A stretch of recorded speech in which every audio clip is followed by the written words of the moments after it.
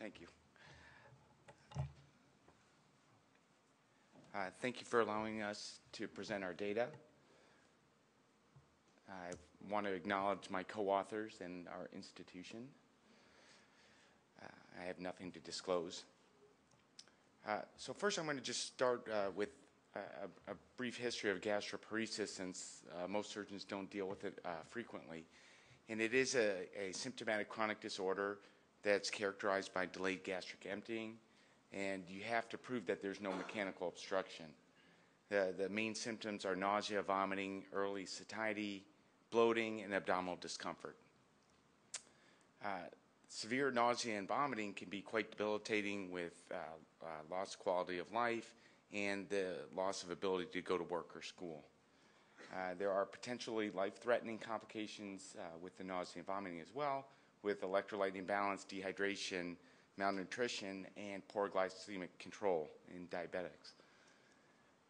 The etiology of gastroparesis is mostly idiopathic. These patients are the most difficult to control. They frequently are taking a lot of pain medication for back pain or other disorders. There is a large percentage of diabetics, 29%, and then the post-surgical patients are 13%, which are frequently after anti-reflux operations done at other institutions, hopefully. The mainstay of initial treatment is drug therapy to control nausea and vomiting, and prokinetic agents. And some of the prokinetic agents actually worked quite well, but if you look at this list of medications, either they have very significant side effect profiles, which are difficult to prescribe the medications, unavailable in the United States, or you have to get on compassionate use only. For drug refractory patients, there are very few good options. Enteral options are a gastrostomy tube for decompression or jejunostomy tube for feeding.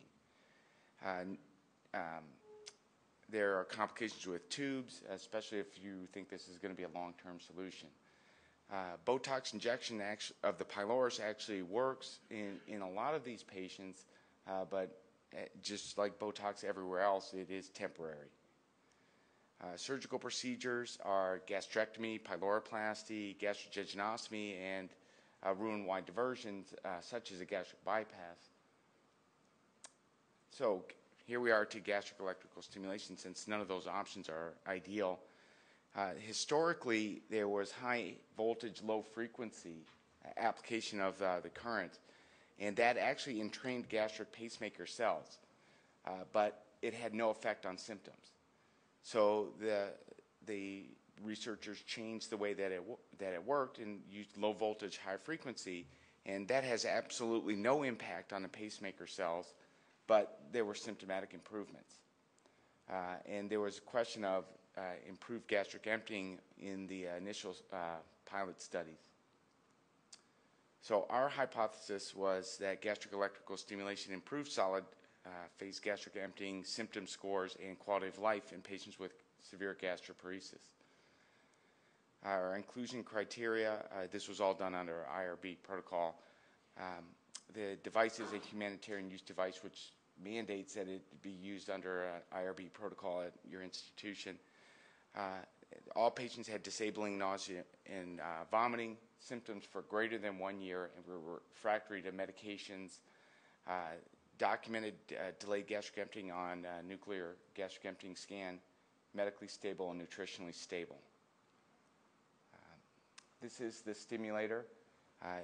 The device on the right is the actual implanted device in the subcutaneous pocket. There are 2 gastric leads and the external held programmer, which is in my office all the time.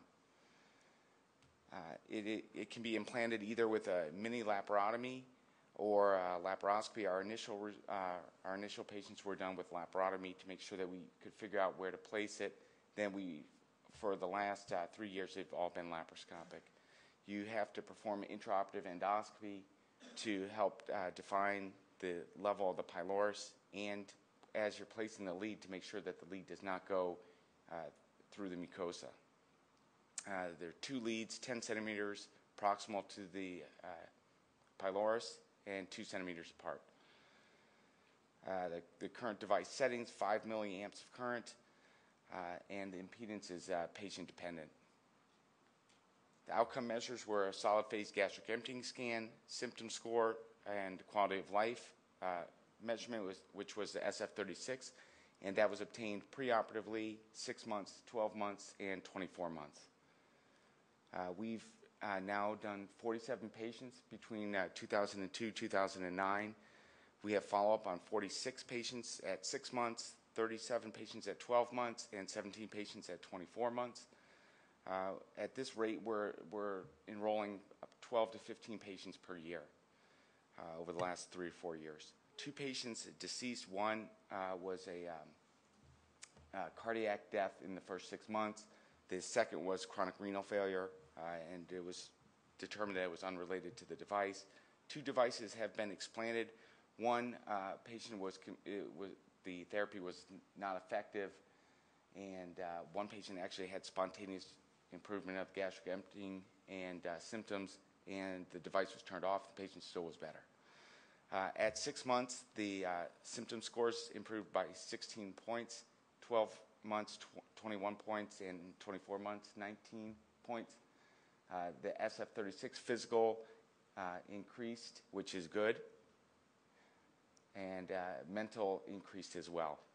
As for gastric emptying, at 6 months, 12 months, and 24 months, there was improvement in each area. And we used a 2-hour period, even though 4 hours is recommended. The first patients never had 4-hour gastric emptying scans, so I kept this.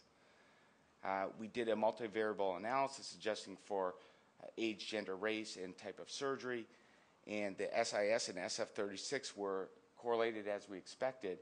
And there is a correlation with the gastric emptying scan, although it wasn't statistically significant. It certainly has a trend, and I think with a larger patient population that would prove to be true.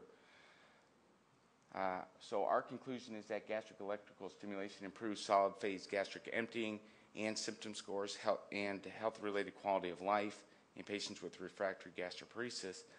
And what we want to do in the future is continue to evaluate these variables and the correlation to make sure that the symptom improvement actually is related to the gastric emptying, because there are theories that the symptom improvement is actually a vagal nerve stimulation and that there is no improvement in emptying. Thank you.